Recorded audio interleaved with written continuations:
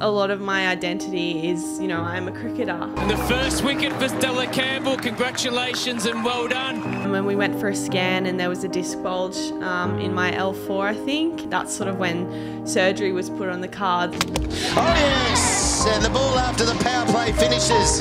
You miss, I'm going to hit. Ultimately, I want to be more than that. Reach out and ask for help, and, that's sort of essentially what I did.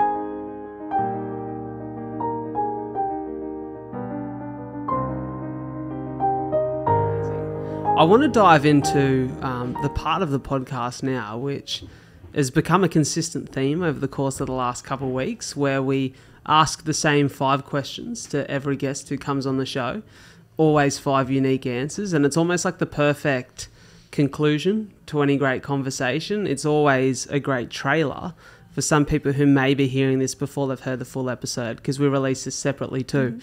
So I dive into those 5 with you, relatively rapid fire, but we always extend them out a little bit. The first question is, if you could recommend one book or one podcast to someone listening, what would it be? Okay. I recently read a book by Chira Pitt. So she was the ultra marathon runner in the Kimberley who I think faced burns of 65% of her body. Yeah, wow. So I recently read one of her books, one of her newer ones that she wrote during the pandemic. It's called Happy.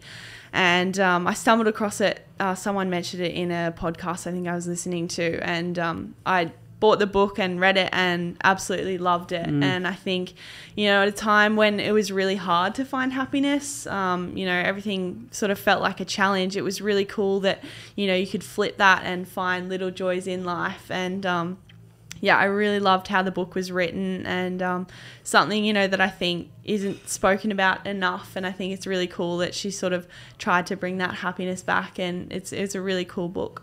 Did she speak about her experience with the burns, or had she done that in previous books? Yeah, she'd done that in previous books. I'm actually not sure how many she's written, but I think she's got a few books out. I think that was her most recent one. So she didn't sort of speak about her burn experience, but again, that's probably another one. Because isn't she just an incredible human being? Absolutely, yeah. She's awesome. She's done so much. Obviously the burns sort of when she started, to become a known person, but since then she's done so many amazing things, and it's really inspirational for probably most people out there. Bloody oath, that might be next on my list, because I've been looking for a new audiobook, so I might have to get around that. Second question is, what's one skill that you'd recommend mastering that significantly improved your life? I would say probably organisation and time management. As an athlete, we have a lot of things going on in our lives, whether it's, trainings or external commitments. There's always a lot going on. So I carry my planner with me everywhere, and I write down everything because, as I said, can be forgetful at times. So it's that's probably been one thing that saved me a lot, just having that and knowing, what I've got coming up, and knowing that I can plan out my months and be on top of everything. Definitely, I love that. That's something I need to work on. I'm like notoriously 2 to 10 minutes late to everything, and I'm really working hard on it at the moment. And it's just maybe me just being, it's not lazy because I'm always up and ready and conscious, but I think I just get caught up doing things because I don't plan enough. Like I'm always trying to, I need to do that too, so I'll kind of do that in the middle of doing something else, and it's definitely something I need to be better at, organisation. The third one is, and probably I know a sense of what your answer will be here, one challenge in your life that's required the most growth to overcome.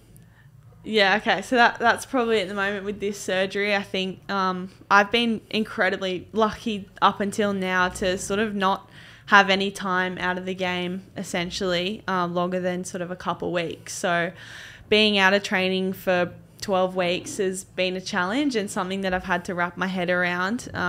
And like we spoke about, finding, a new purpose and being able to navigate the path of, I can't work on myself as a cricketer right now. So how can I work on who I am away from cricket has probably been something that's, I feel like I've already grown so much in the past 6 weeks.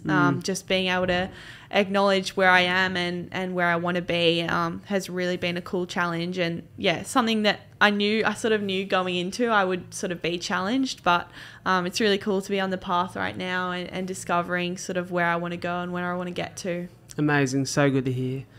Alrighty. So the fourth question is, what's a daily habit or a ritual that forms a part of your life and sets you up for success?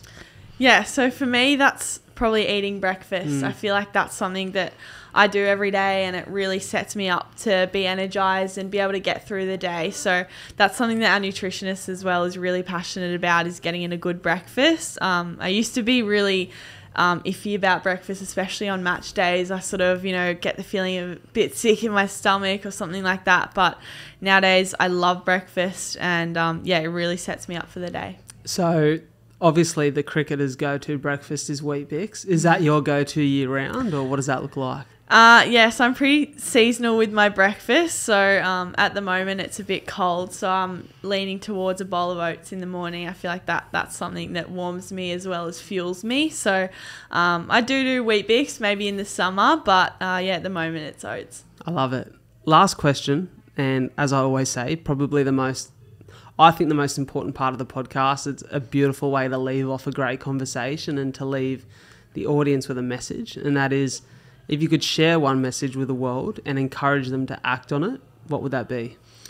I'd probably say something that I've sort of grown up with is treating people how you wish to be treated. I think it's something super basic, but something that we probably don't, recognize as much. And I think it's something that has been drilled into me as a kid is, being respectful and just being, grateful and humble is something that I've grown up with. So that's probably something that I would say, and I'd try and get more people to do, especially, in tough times, like a pandemic, or, there's a lot of stuff going on in the world right now that, is, not always happy and not always enjoyable, and tough experiences that people are dealing with. I think, if we can always sort of be kind to each other and just try and, uplift one another and treat each other with respect, I feel like that's something that's really small, but it goes a long way to helping other people. Yeah, that empathy and kindness is so important, right?